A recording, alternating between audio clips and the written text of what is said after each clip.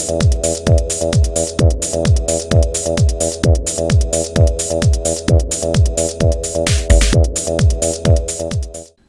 there folks, today I'd like to take a casual peek into the G.I. Joe Adventure Team Recondo Terror of the Swamp action figure set. This set was released in 2007 and I found it at a Toys R Us for $19.99. This set follows the G.I. Joe Combat Squad and is one of the final G.I. Joe sublines to feature the Sigma 6 styling to the figures. And if the Adventure Team sounds familiar, that's because this is based off of the G.I. Joe Adventure Team from the 70s, the original Adventure Team. And it's a subline that moved away from the military theme and focused more on action and adventure. Now, this is also an interesting set because in the Sigma 6 styling, there are two individual characters named Recondo, and this one here is named Recondo. But the first Recondo was a part of the combat squad, and it was a jungle type expert, and it was basically a remolded tunnel rat figure with a mix of other figures. And this particular Recondo is actually closer to the Real American Hero Recondo from the 80s. And taking a look at the figure in this package here, which is quite wide, you can see it has quite a few accessories, and you can see the Recondo character here, and he does look much closer to the Recondo from the Real American Hero, much closer than the first Recondo. And you can see him battling a gator here, and you can see some of the other accessories here, and it looks like he is fighting in a swamp. It's got a nice background in there. And this set is also bordered with those end caps, those weapon cases. But because this is the Adventure Team, I don't know if you could pick it up, you can see a wood-like, crate-like texture on here instead of the military footlocker type of end cap. So it's kind of neat. And if you look at one end here of the crate, you can actually see the original Adventure Team logo from the 70s. It's kind of cool. And you can see some paneling here to simulate a crate. Taking a look here at the back of the package, you can see a nice scene here of Recondo tackling a gator or a croc in the outbacks of Australia. It's kind of neat. I like that diorama scene. It's really, really cool. And here you can actually see a description of the Terror of the Swamp set on there. You can see Recondo's name there. And here is a mission supplies list, basically contents of the set on there. And a description of the Adventure Team there. So let's go ahead and take this guy out of the package, and we'll be right back. Okay, we have Recondo out of the package, and we'll go over the accessories first. First up, we have here instruction sheet on how to put the crate together. Fairly basic, nothing on that side there. Next up, we have a visual checklist of all the items that come with the figure on there.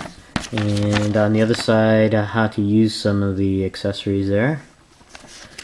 And next up, we have a very interesting item, sort of a survival guide, and it's really cool because it looks like Hasbro put a lot of effort into putting this together, and it's just very, very nice. You can see some of the previews of other sets. Here we have the Snake Eyes with the tiger here. And it's designed as a sort of a catalog here. And you can see some of the items that they're, quote, selling here for the adventure. And they even have this Night Ranger quad, which was actually released at one point. I actually do have this Night Ranger quad vehicle set. It's pretty neat. And also you have some other personal accessories there. And looks like a question and answer, and you can see Snake Eyes set with the Cobra in the desert there. And that's part of the Tiger set there. And you have these, I guess, a map of the world, and these spots all represent figure sets from the Adventure Team. And it looks like they had planned 2 waves, at least 2 waves, but they only released 1 wave before they canceled Sigma 6 altogether. Yeah, 3 in the first wave and 3 in the second wave. And then you have a advertisement, pseudo advertisement for Colton's Place, which was from the original Adventure Team there. And if you actually take the time to read all of this, there's a lot of in-jokes in here, all related to the G.I. Joe mythos there. It's very nice. And then you have some more accessories and a pseudo advertisement there. And another pseudo advertisement that may be familiar to more of the 80s Joe's fans. If these brothers here are twin brothers hawking the crate, and their company is Arbo Crate Company, and if you're into anagrams you can easily figure what that stands for. And in the background you can see some familiar henchmen there in the background, and a gun under the table there. So very, very neat on there. Arbo Crate Company. And then you got an pseudo-advertised, classified advertisement there. It's very neat catalog. I really like this. Now on to the accessories here. First up, let's go ahead and take a look at this crocodile, because it's very, very cool. And it's very neat that they included this, and you can see some of the details of this guy. It's very neat. His leg is here. It's kind of moved here, and you can see some of the texture detail of the scaly skin type texture here. Very, very cool, and it's fairly articulated. All the legs are on a swivel, so they go all the way around on each of the legs. The tail is articulated, so you can actually swing that back and forth at multiple joints along the tail. So it's kind of neat. And the head does swing back and forth slightly as well. And of course the jaw does open and close. You can actually keep it open here, but putting some pressure on the tongue will snap the jaw shut, which is really nice on here. To go with the croc, you have this trap here to trap the croc's mouth open.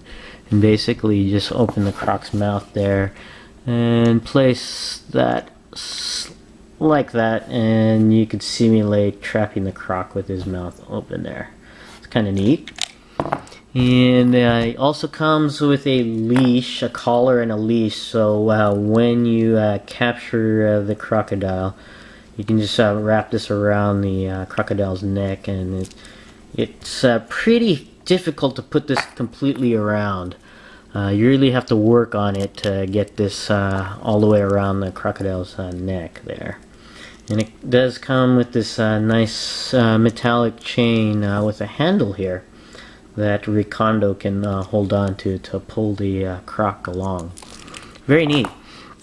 Now some of the personal accessories that come with Recondo. You have this knife on here. It's pretty cool on there, and it has a peg on the knife to place on the figure. It comes with a machete here on there. It's kind of neat, and no peg on this one here, but I do like the detail on the machete, especially over here. It does come with a canteen of sorts. No place to put the canteen, no peg on this one here.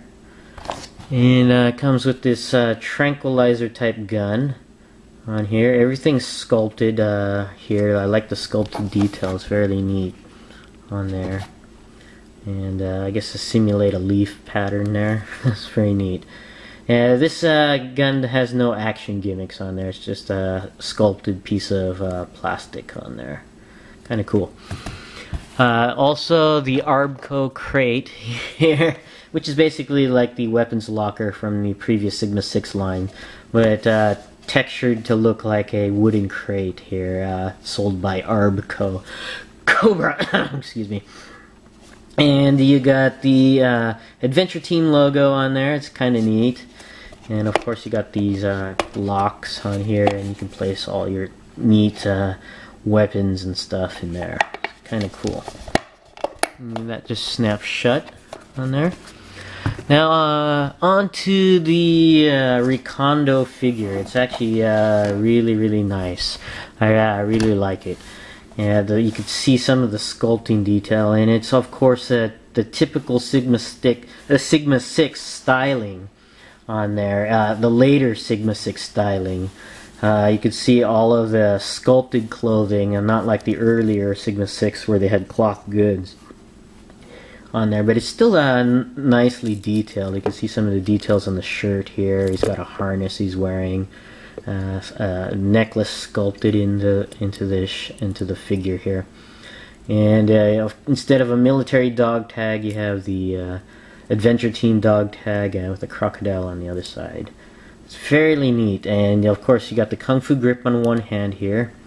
It's basically spring-loaded there. And I really love the boots. It's very neat on there, the sculpt. I wish the laces were colored differently, but oh well. Can't complain too much. He's got this belt thing going across his leg. It's fairly cool, and he's got a belt there. Wonder if that's made of crocodile skin. I don't know. Instead of the bio thing that normally came with the earlier Sigma 6 figures, you just have a typical watch on there. Yeah, pretty neat. And his hat is removable here, so you can see some of the details of Recondo here. It's very neat. Very stylized Sigma 6 styling, a sculpt on there. Really cool. But going over the articulation of Recondo here, the head does go all the way around. Does go up and down, and even side to side. The arms go all the way around. They do go out and in on a slight ratchet.